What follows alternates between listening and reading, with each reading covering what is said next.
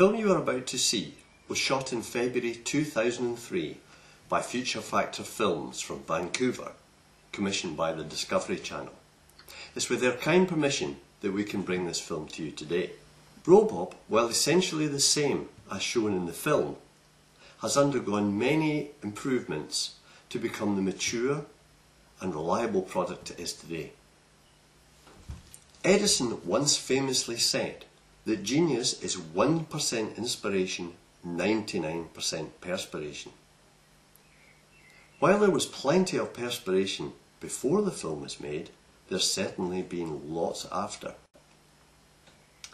Companies you may be familiar with that use Robop include Johnson & Johnson, ExxonMobil, Standard Life, Thales, Schlumberger, BC Hydro, BMW and B&Q, to name a few.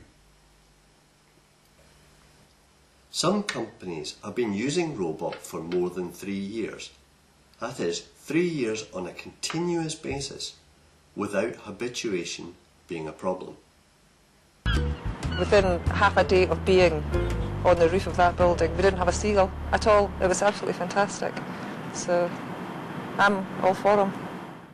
So, the chances of Robop being successful for you are good. But please call us to discuss your application and we can advise about the suitability of Robop for your particular needs. I am not here to tell you that Robop is the panacea for all bird control problems.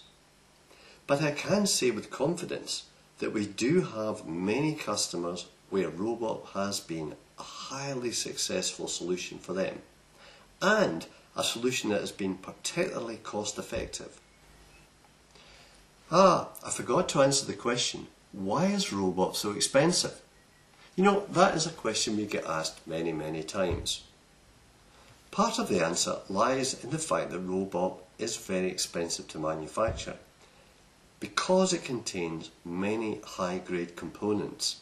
Of course, the product is designed to be outside in all weathers, come rain, sleet or snow. Robop is designed to work. So enough of me talking.